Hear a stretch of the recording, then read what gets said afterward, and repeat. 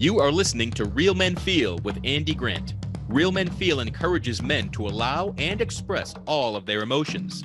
Despite what you may have been taught, all emotions do serve you.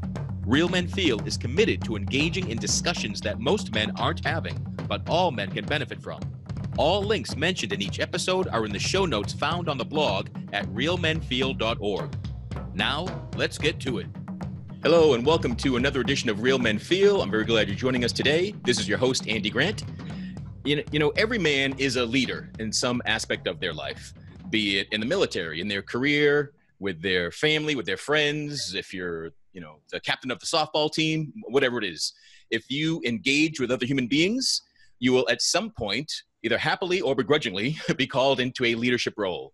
And that's why today I'm excited to have a guest to talk about leadership and specifically leadership breakdowns and how to get beyond them.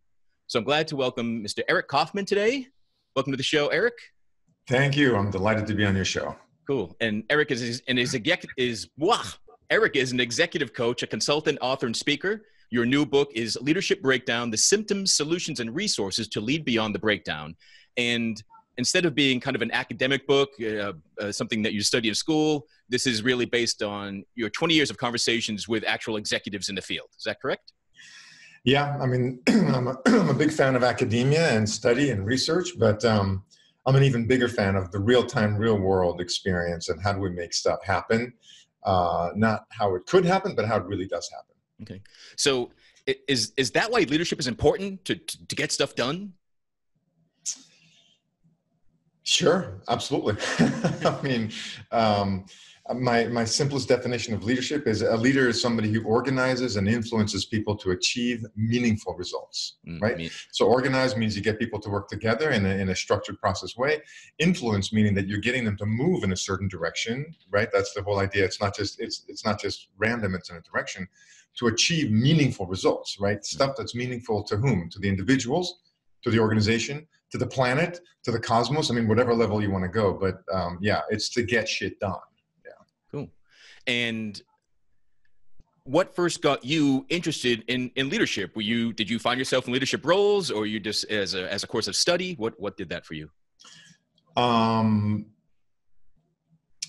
think that my earliest sort of immersion into leadership was as a scuba diving instructor. So I was in college. I was into scuba diving. I got really involved. I sort of kept moving up the ranks and certifications and decided I wanted to be an instructor. As an instructor, it was this really interesting lesson because I was really good at diving, whatever that means, right? I could good neutral buoyancy, good use of oxygen. I could work all my equipment.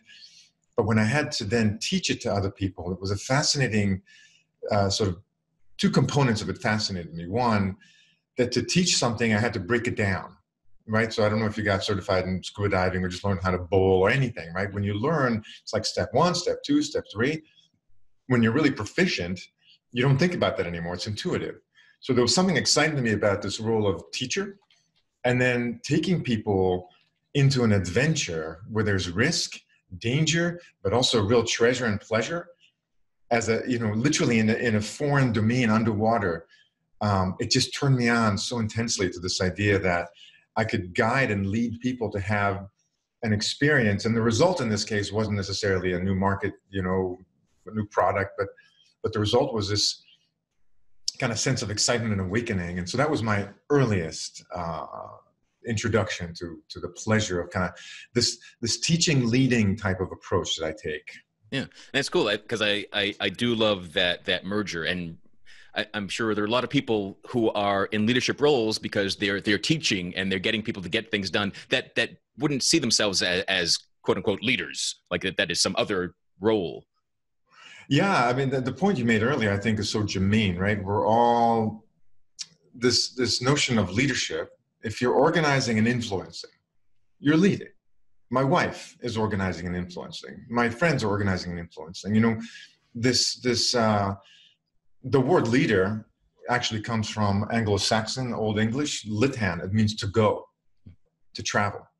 So literally, if you are initiating something where we're going to go somewhere and do something that is what I call inorganic, in other words, do something that wouldn't just happen because the clock turned and stuff happened, you're initiating something, that's leadership, right? And so, yes, there's a CEO, and yes, there's the president, but man, the absence of leadership, the absence of people, of men, particularly willing to take on the role of leader, is causing all kinds of hassle because they're waiting around as followers. Because somebody tell me what to do.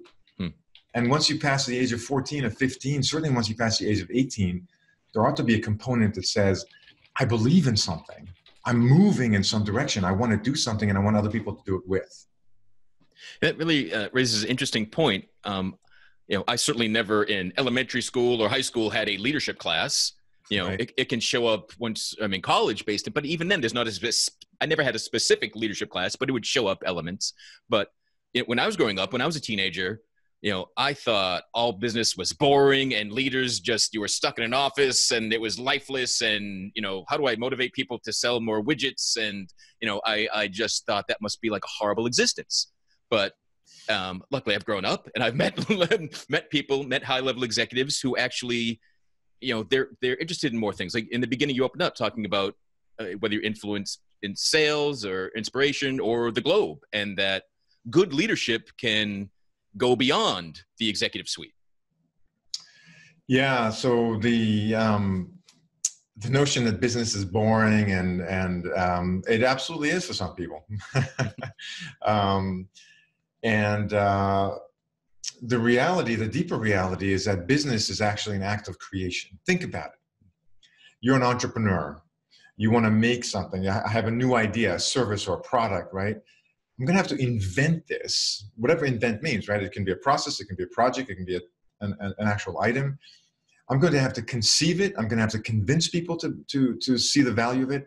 I'm going to have to find a way to make it happen, sell it, make it a valuable thing. That's creation.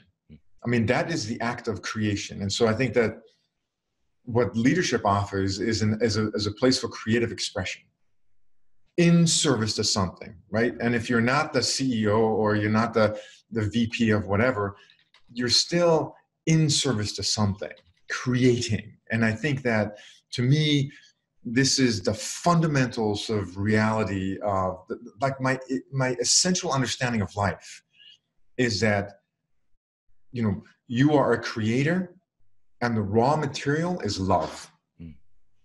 And if you can click into this idea that you are a creator and the raw material is love, then leadership is just a channel through which you're communicating this capacity to both create, which is make shit happen, and love, which is do it in a way that maintains interconnectedness rather than breaks things apart. I love that message that we're dealing in the raw material of love. And wow, if business was ever presented to me in that way, I would have happily gone into business and been to corporations. And it's not too late, my friend. Business is not being presented to you that way.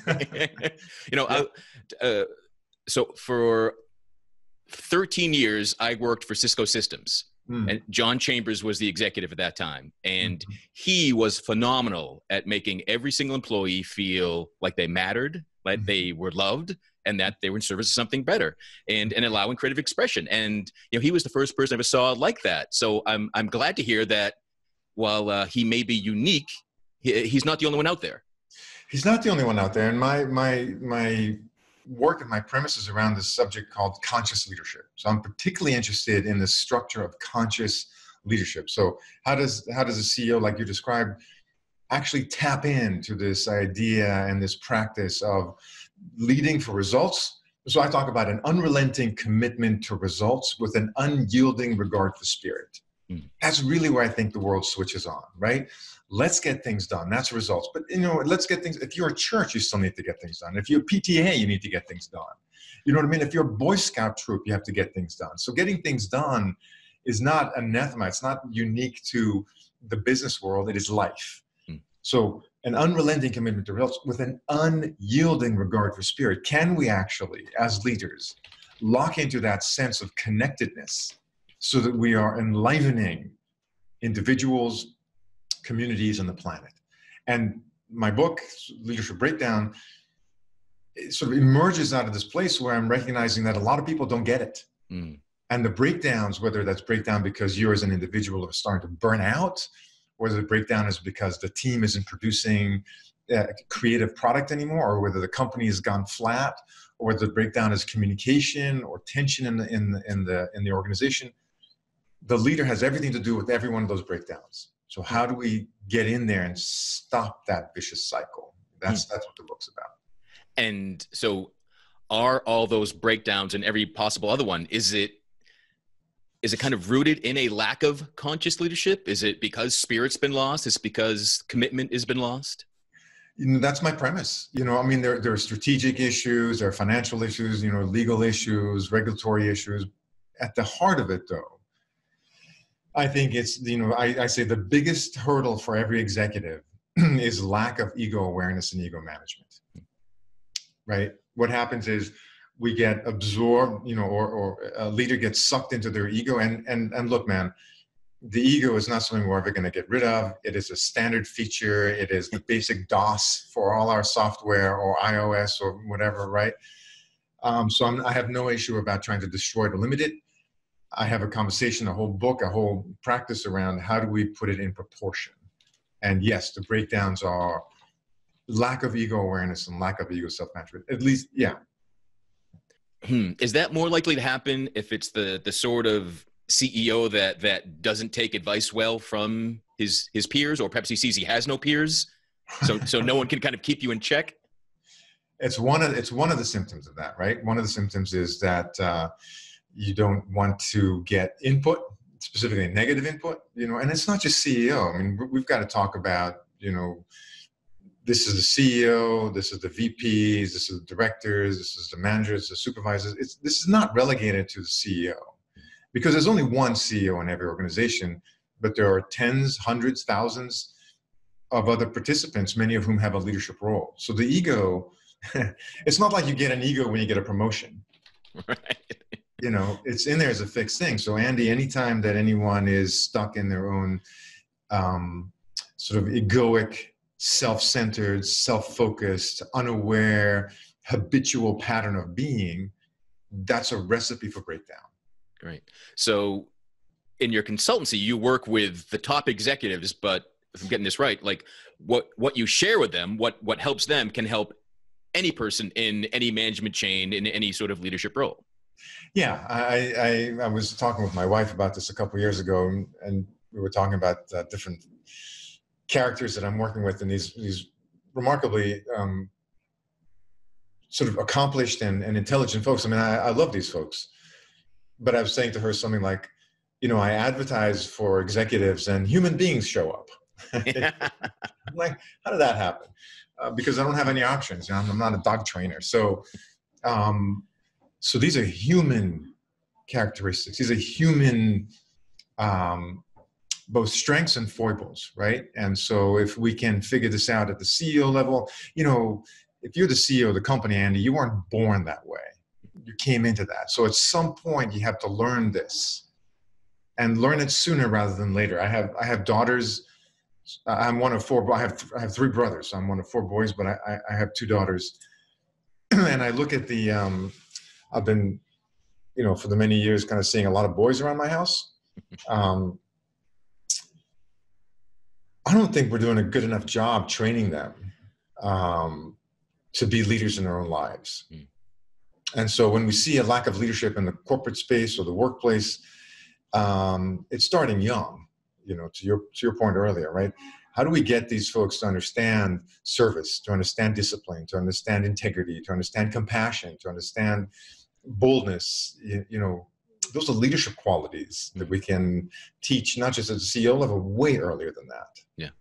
Yeah, it's interesting. I never put this together, that the qualities that make a good, strong, healthy leader are the qualities that make a good, strong, healthy human being, as you're discovering when you call for executives and humans show up. And, it's, it doesn't show up as common sense. It's kind of common wisdom that we wish we saw in everybody. It is, and it's because we've kind of relegated these different compartments of life as though they're separated, but they're not. You're a human being, you're doing a thing, whether that's playing a guitar and being a musician, whether it's being a programmer, designing software, or whether that's being somebody who's organizing and influencing people as a functional role of leadership in the business. You know, in particular, what I'm interested in and what I write about and what I'm very keen on promoting is what I think is part of the sort of the marker of a conscious leader is that they have these three qualities, right? That and when you hear this again, it's not just going to be about leadership, right? But I'm interested in somebody who's got who is bold, curious, and kind.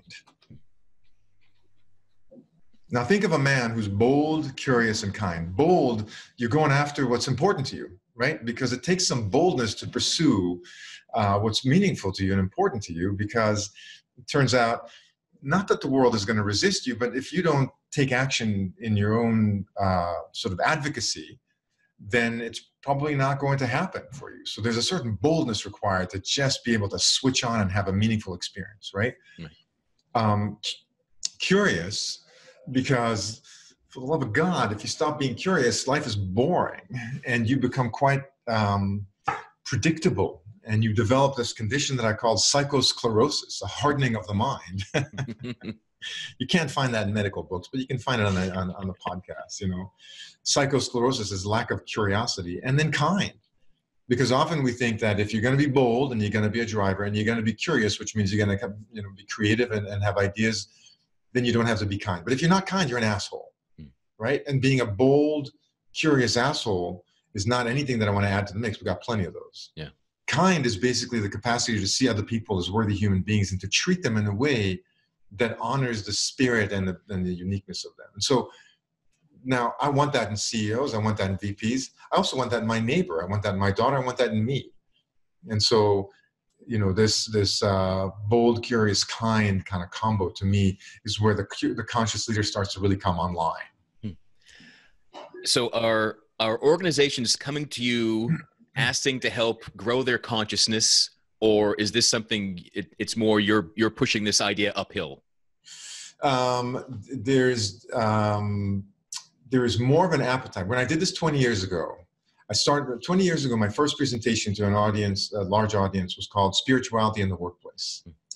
And I wanted to really introduce these constructs of how do we bring spirit into the workplace. And literally it was an hour-long keynote. It was fantastic. People loved it. Nobody hired me. Eric, this is brilliant. It's wonderful. See you later. You know, 20 years later, we're in a really different vibe right now. I'll give you an example. Larry Fink is the CEO of BlackRock Investments. They hold, I believe, $1.7 trillion in investments. That's trillion with a T. Mm-hmm. I don't even know how to visualize that amount of money. Every year he writes a letter to the CEOs, the people he invests the money for. And 2018, 19, and now January 2020, his letter's basically been the same thing. From now on, organizations we invest in have to be organizations that have purpose as well as profit in their bottom line. From now on, they have to look out for society and for humans, not just for their shareholders. Oh my God, 20 years ago, that was unheard of. Yeah. But now it's coming from on high, literally from the biggest investment firm in the world.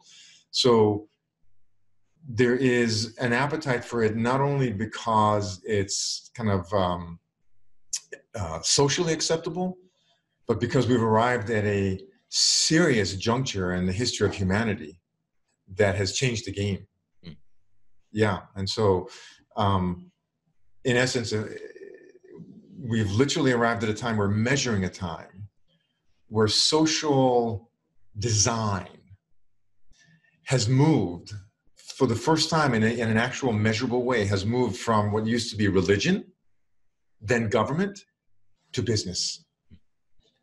Business leaders are the designers of social experience and human society.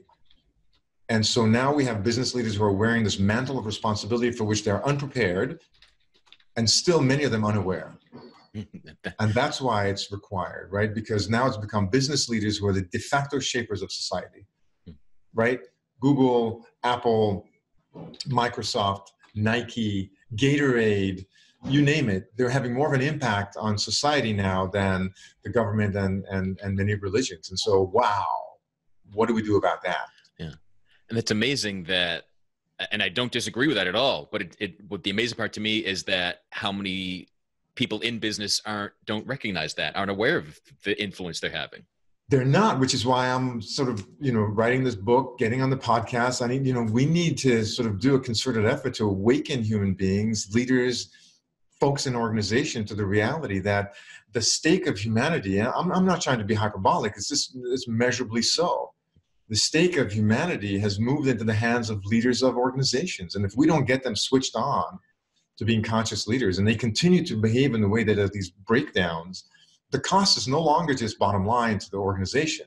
The cost is social, humanitarian, and planetary, right? Environmental. Mm-hmm. And so this is why this has gone past the, I was kind of shy about it years ago, going, I don't know if I should stake my claim on this or kind of get out publicly. And I'm like, man, we got to, we have to, because the speed at which technology is evolving, the impact on humanity and society, the size of the population on the planet, and the capacity for change has made it such that we don't have the luxury of kind of theorizing about it now. Mm.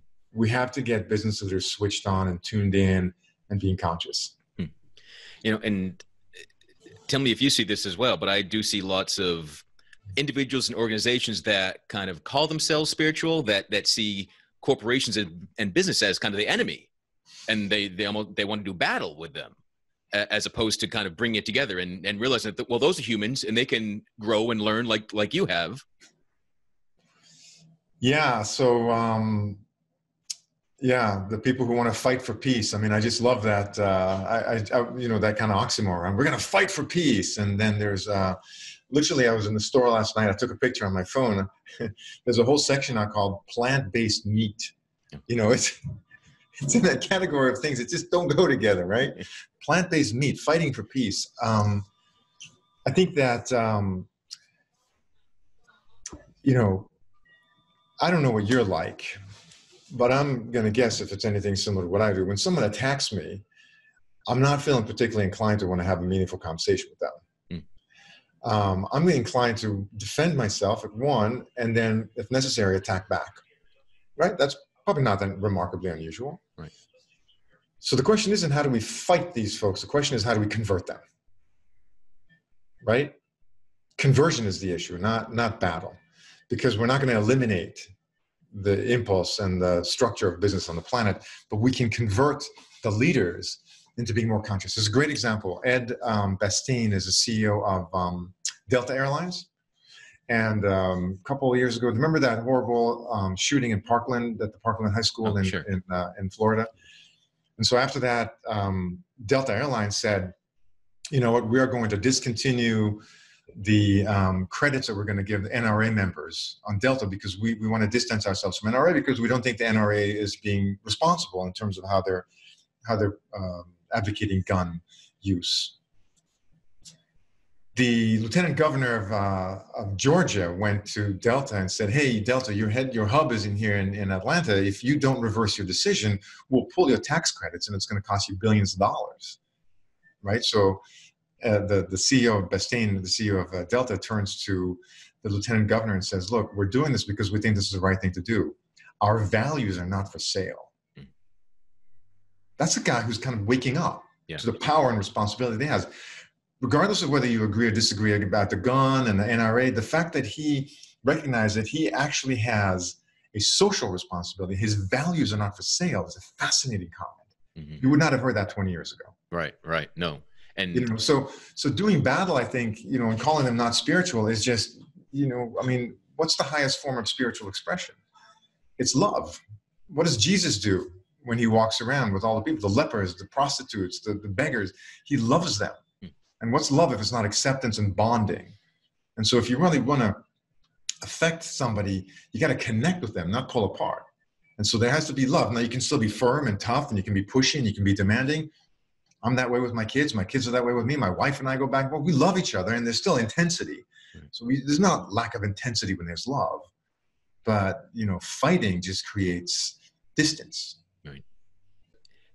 Your own spirituality, were you raised in a specific religion, spirituality? Were these things that you kind of discovered on your own journey? Or? So I was born and I grew up in Israel. So I was raised, my grandparents are Jewish survivors of the Holocaust of Nazi Germany. My father was born in 1939 Israel, and I was born there and grew up Jewish in Israel. I came to America to go to college when I was 18 years old, and like any good 18-year-old, away from his family and away from his country and away from his culture, I found drugs and girls and rock and roll, and was promptly kicked out of college a year later. The issue was I was 19, I was kicked out of college, and I was on a student visa. So it was like, oh my God, I think I should do something differently than what I'm doing. And so the short version is I looked around for how do I get control of my life, and was introduced to Zen meditation. And so I began meditating in the Zen tradition when I was 19. I'm now 53, so it's a long time.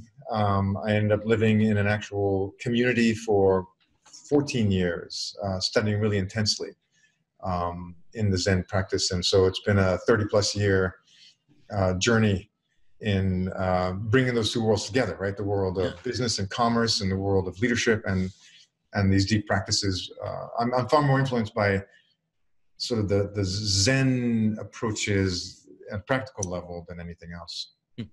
And then, how did that bridge of going from being in this Zen community, I can only speak of stereotypes, just sitting around in cross legs all the time and wanting peace in the world. Like, how does that person end up serving corporate America? Yeah, fair question. So I was living in the community, and I graduated high school. I graduated college. I went to work at 3M. I went to work at Corning. So I was working in corporate while living in this community. Okay. So it was a very interesting, bifurcated experience. Right, morning, robe, meditation, breakfast, suit, go to work. Afternoon, out of suit, back into robe. Then after 11 years of that, I decided, okay, I'm done. It's crazy making. Yeah. I'm going to quit one or the other. And I decided to quit my job in corporate. So I quit, gave away all my money, liquidated my 401k, took oaths of, sort of obedience and poverty. That's a bad idea. But anyway, went down to, zero money, zero objects. And I actually took it a step further. I went to New Mexico. We had a property out there, and I built a cabin in the woods, and I went into a very long meditation retreat. Very long, meaning it ended up being a year-long silent retreat. Wow. In the mountains of New Mexico, up in Cibola Forest, up above the Tijeras Valley there. And what happened at the end of the year is I had this revelation that said, hey, you're going the wrong way. And I thought, what? It said, yes, you will be better served with wife, children, and service to community than cross-legged on the mountains. And I thought, God, there's got to be another message. I'm going to hang around and see if anything else comes through. And nothing came through. So I left and moved to San Diego and started, my practice of how to combine kind of the spirit wisdom with the business drive. I found a woman who was nuts enough to marry me. We'll be married 21 years next month. And my daughter's now 19 and 17. So it's been 20 years of really combining those two things. And, if you look at my practice 15 years ago, it's different than what it is today, right? I mean, I'm more established. The world is more prepared.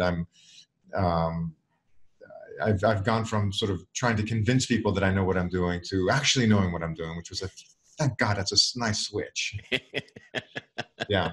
But it's very practical, right? I had a conversation this morning with a client, very practical about bottom line P&L, but we're also talking very practically about what's the energy signature that he's operating from as he's going into the room. There's an energy signature, you sit, I sit, we stand, we walk. There's a center of gravity of our energy, and we can make a choice about where that energy signature is coming from and how it radiates. And so, Alex and I were talking about here is, you want to convince this guy, you want to bring this person on board, make sure you have this plan, and where are you coming from energetically, spiritually as a human being. So it's a beautiful combination. There's no conflict. Yeah, I freaking love it. And are people more receptive? Is it easier to make your offerings and more people going, oh my God, this is what we need, or not? I had a great experience. A couple months ago, I was at a conference. I was invited to present at a conference in Houston, and it was an international crowd, literally from all around the world. And at one point there were a few thousand people at this conference, and they did this thing they called the CEO deep dive. So people who were CEOs could apply and were selected anyway. I ended up spending a day with 70 CEOs from all around the world in this industry. And I took them through an experience called the Enlightened CEO. And these are people who were cold to this, right? They liked the idea, they signed up, but they don't necessarily have their own lifelong practice in this.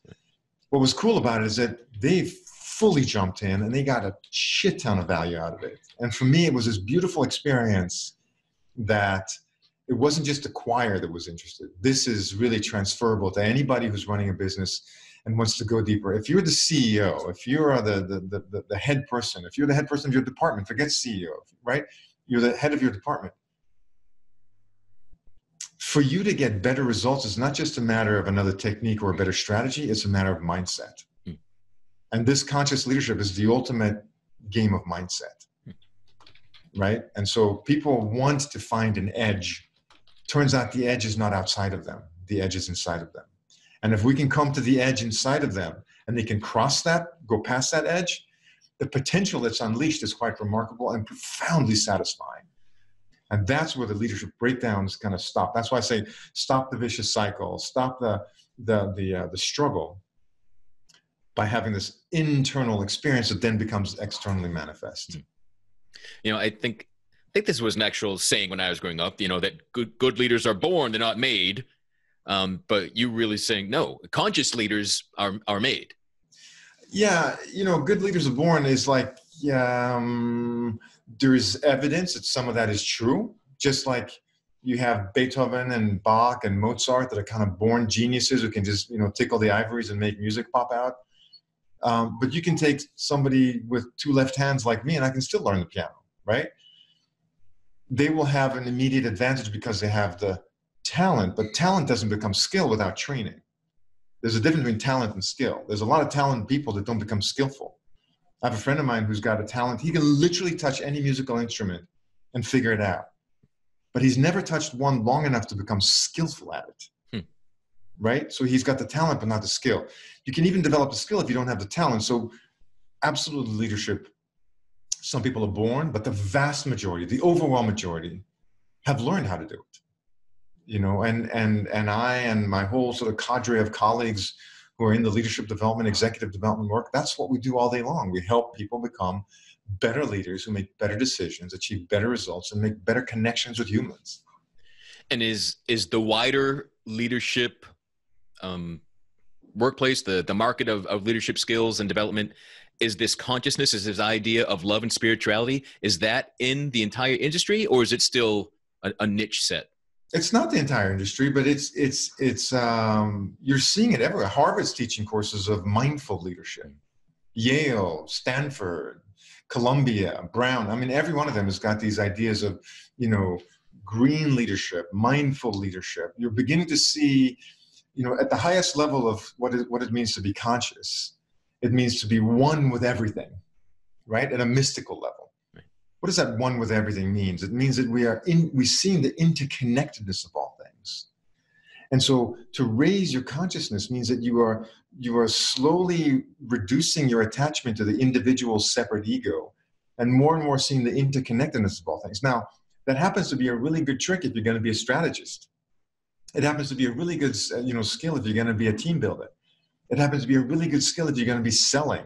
So it enhances everything. And many of the sort of traditional venues are beginning to see it's inevitable, and so they're bringing it in. The degree to which and the intensity of which and the skill with which the instructors can teach it varies, right? I've been doing this. I'm 3 times a year I go to 5-day silent retreats. I've done 60 silent retreats over the years. I've done a year-long silent retreat. I meditate every morning. What I primarily want to bring to people is not my genius, not my insight, but I want you, Andy, and I want every leader to be able to access that for themselves. Because once you access it, you can't deny it. I did a 3-day workshop called the Alchemical Executive. It's really beautiful and it's really kind of intense. And the alchemical executive, one of the executives left and called me a week later, and she goes, "What the hell did you do to me?" I said, "What are you talking about?" She said, "I just bought a new car. It's electric. I'm no longer using straws. Why?" We never talked about electric cars or straws at the workshop. I don't care about that. That's not the heart of it. But what happens is once you start tapping into the interconnectedness of all of life, you start taking action because you honor the inevitable impact that you're having. Mm. That's a straw in an electric car. She's also treating her people more kindly. Yeah. She's also engaging more effectively with other departments. So it's practical. Yeah. This is not some kind of out there thing. Right. And it sounds like once you experience the interconnectedness, you gladly take more responsibility. Yes, because that's inevitable. That becomes the leadership impulse. If I feel that I'm connected to everything, then the responsibility isn't a burden. It's simply a move of kindness and boldness and curiosity to lean into that connectedness, right? Mm-hmm. And think about that as your leader. Mm-hmm. Think about that as your priest. Think about that as your scout leader. That'd be pretty cool. Yeah, yeah. By adding kindness and consciousness, does that eliminate common mistakes in leadership, or does it change them or make them easier to deal with, or does a conscious leader have just a whole different set of possible mistakes that they're making? Yeah, that's a great question. I don't know how to eliminate mistakes. If I did, I'd stop making them in my own life, and that ain't happening yet. So I know for a fact, though, that when a leader makes mistakes and they're coming from a place where they are being kind and we're being connected and they're being driven and bold and curious, the context with which they're received, so they're going to make a mistake, people around them are less inclined to want to screw them for the mistake or crucify them for it. They're more likely to have people still on their side helping them get back in the ditch and pull their car out of the ditch and back onto the road. So how to avoid mistakes? I don't know. Mistakes are because you did, for the most part, you do your best and it wasn't right. So mistakes happen. But how other people choose to engage with you makes a big difference as to whether or not you're the kind of person they want to help. And so it won't make them go away. It'll make it easier to fix. Right. Yeah. You see them sooner. You can accept them sooner. You're not harshly judged for them. Yeah. So again, everything you're talking about bringing to the leader is really a cultural shift for an entire organization as well. It's 100%. And Thoreau said many years ago, the institution is a lengthened shadow of one man. He literally meant that, if you're the leader, you're casting a shadow, and that mold shapes the organization. And so to the degree that you engage in a way that is thoughtful, curious, that's bold, but there's also kind, that's the cultural vibe and imprint that you're putting out, and people will pick up on that. Mm-hmm. And it is far more engaging for people to want to work in that environment. Mm-hmm. So if and when we're in a talent crunch, which we are now, having the kind of environment where it is desirable to work is a flat out value to the organization. So then with that said, will this change stick? Will a conscious organization stay conscious even as the economy takes a turn down? That's a freaking great question. Right. I mean, is this just a luxury of riches, right? Can you do it while things I had a friend of mine used to say, life is funny when all is sunny, but it ain't no joke when you're broke,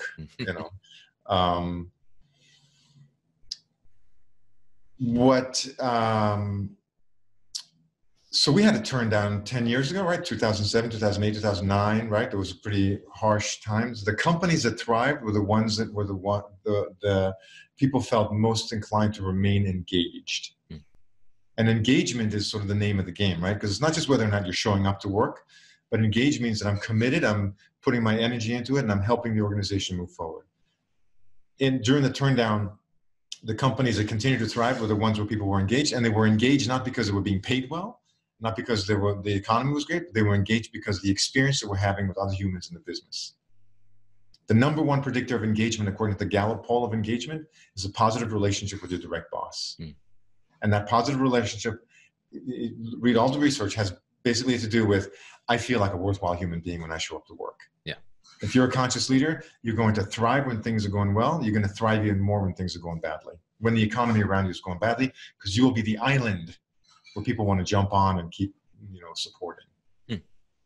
Yeah, keep enjoying their own humanity and community, even if the outside world is getting more chaotic. As it always does. Yeah. Yeah. Cool. So what are some symptoms of leadership breakdown? What are some signs that an organization or an individual needs to up their consciousness game? Yeah. There are, one of the great symptoms is, as I have leaders ask me this all the time, we need more accountability around here. Lack of accountability. Lack of accountability is a sign that people aren't engaged, aren't following through, and there's fear, right? So if you have disengagement, lack of follow through, and fear, those are absolute signs of breakdown, right? If you have delay in terms of project turnaround and decision making, which is sort of the key game for executives, you're in a team. Think about this.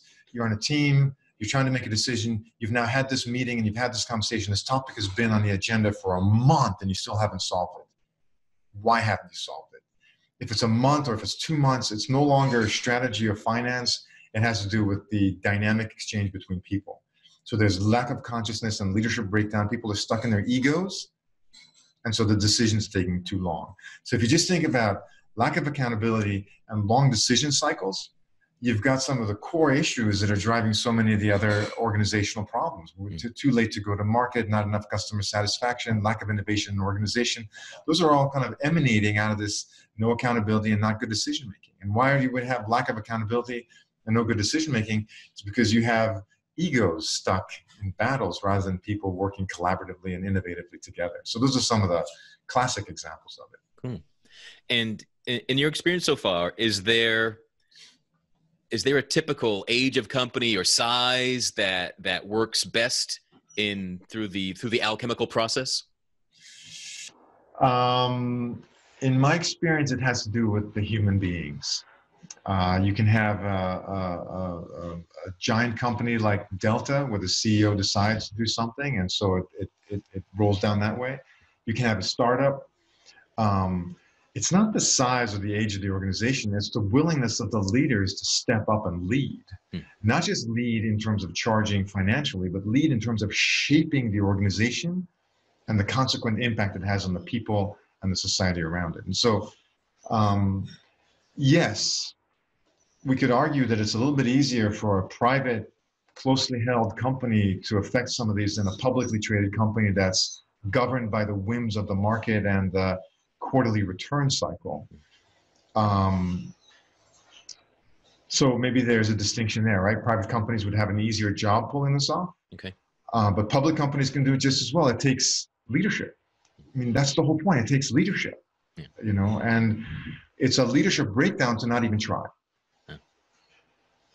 And are you seeing that rise or fall? Are there leaders that are just shutting down and kind of giving up, or more people willing to change to survive and thrive? We're seeing way more people willing to engage in this conversation about sort of conscious leadership, right? This broad topic of being more awake, more responsible for the business impact beyond the bottom line, right? So there's this whole movement around the triple bottom line. I don't know if you're familiar with that, but the triple bottom line is this wonderful construct of conscious. Now there's conscious capitalism, there's conscious business, conscious leadership. The triple bottom line is profit, right? How does a company continue to thrive? People, what are you doing for society? And planet, what's happening environmentally? And so profit, people, and planet is the triple bottom line has become quite popular and growing in popularity. And that's a version of being more conscious, right? Not just my own ego and not just the shareholders, but the bigger picture. How do we fit into society and how do we impact the planet? And so there is more and more and more of that. Again, like I said earlier on, because it's good for business, yes, but also because we have passed the tipping point of where the social and planetary leadership is coming from. It's moved away from the traditional church or traditional government, and it's now in business. And so more and more people are embracing it, thankfully. And our job is to increase that awareness, make it more accessible and available, write books on it, teach classes on it, engage with people so that they understand how to do it. And again, that's why when you started off, the academics of it's fascinating, but if you're a sitting executive, you need the nuts and bolts. Right. What do I do now? Ideally, if you're doing something that helps the planet and helps people, well, it should help business. Like that should work. That should be something that people value. And it is increasingly so. I mean, you look at the millennials, you look at the sort of generation, even the millennials have in a way affected all of our purchasing ideas, and think of how much effort goes onto the Super Bowl ads, how many ads were no longer just selling through sex, but selling through kind of doing the right thing. You're being environmentally friendly, being purposeful, right? It used to be every ad would just sell because you can get laid more, or you'll be happier in that way, right? Look at advertising is sort of the heartbeat of the market. And look at how many ads are speaking to, whether it's beer or soap or drugs, are now selling on the sense of purpose, a bigger meaning. That tells you something, right? That's the mainstream if ever there was one. Advertisers don't want to waste their time with fringe ideas. They want to move product. Right. And when you see advertisers really pushing on purpose and environmentally friendly and socially responsible, you know we've reached a point where that's mainstream. Yeah, cool. So this is your second book, Leadership Breakdown, and is it just released this month, February of 2020? Yes, we're still shooting for February. Okay. So it's not out yet. People cannot get this yet. No, but they can go to leadershipbreakdown.com. Okay. And there's the 10 top mistakes that lead to leadership breakdown. So to your question, what are the symptoms? There's 10 of them in there. And so that's a gift to them. If they give me their email, I'll let them know when the book comes out. But that would be the place to go, leadershipbreakdown.com. All right, great. And is there, do you have your own site or your consultant business? Oh, yeah, sure. To reach out with you? Yeah. Yeah, my site is sagatica.com, Sagatica, Sagatica.com. It's a term that's derived from the Latin word sagacitas, which is where we get sagacious or sage. Okay. So the idea of our consulting work is to cultivate executive wisdom, right? How can you be more of a wise, not just a wise ass or a wise guy, but actually a wizened executive who's bold, curious, and kind. So that's sagatica.com. Awesome. Well, I really enjoyed this conversation. I'm sure everyone listening to it as well.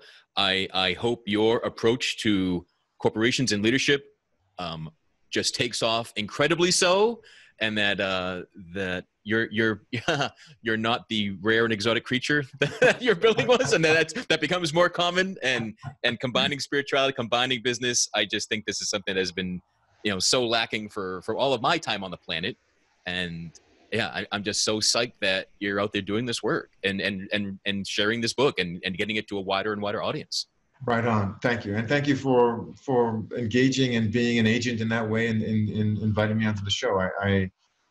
I take your sort of blessing and wish and totally double down on that. I really want to be in service to those who want to wake up and do have the kind of impact on their business and on society that we deserve as humans. Right. So thank you for the platform. Yeah. Beautiful. So again, Eric, thanks for joining us. Everyone, thanks for listening. And I encourage you to look for ways to bring more kindness into how you engage and lead everyone around you, and to look for that in the companies you do business with even, right? So until next time, thanks for joining us. And as always, be good to yourself.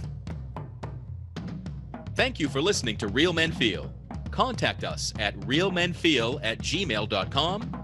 Learn more about Andy Grant at theandygrant.com. Please subscribe to this podcast and leave a review on Apple Podcasts, Google Play, Spotify, TuneIn, or wherever you are discovering Real Men Feel.